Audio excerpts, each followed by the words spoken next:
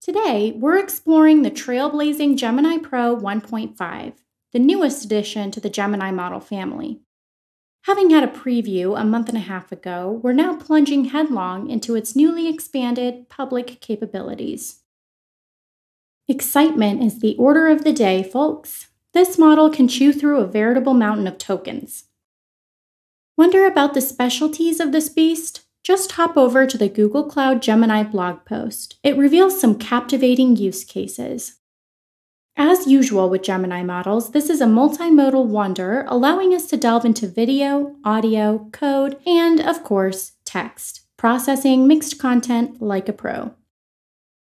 The real magic happens when you integrate this into your production applications. You might even enjoy fine-tuning and building agents atop these Gemini models.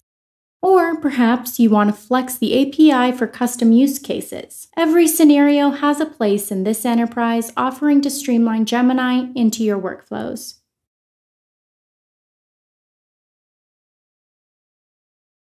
Now let's get our hands dirty. I'm over here in Google Cloud in this fresh project. See this Try Gemini button? Clicking it will warp us to our journey's start, a conversational interface. We'll just need to enable the Vertex AI API before we can get started.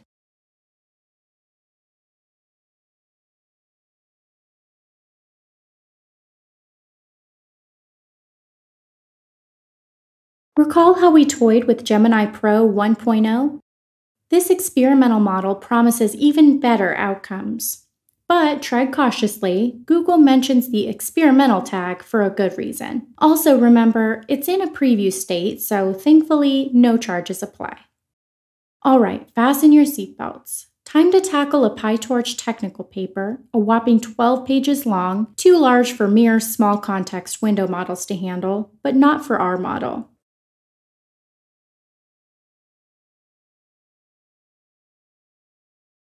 Why don't we feed it this paper and ask it a question about its content?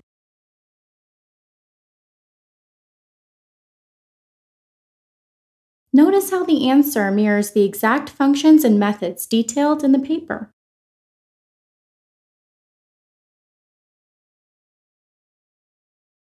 Tempted to test its fortitude? Let's bombard it with an even meatier challenge. A detailed 87-page Palm AI system technical paper.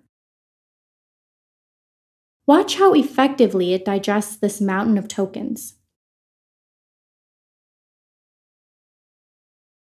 Why don't we dial up the drama by asking it to find a specific specification in this vast text, specifically the accuracy on a particular ML benchmark.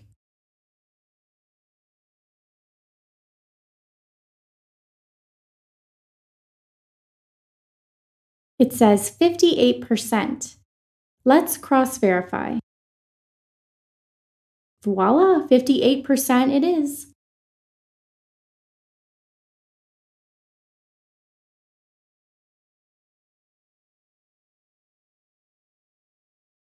There are a myriad of example prompts for you to use when exploring or integrating the multimodality.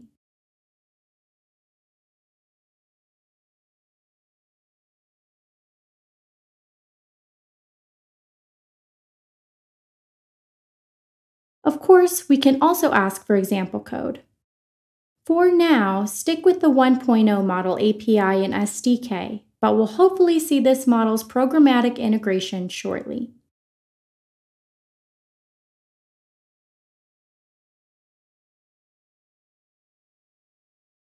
Keep the questions coming in the comment section, and please enjoy responsibly.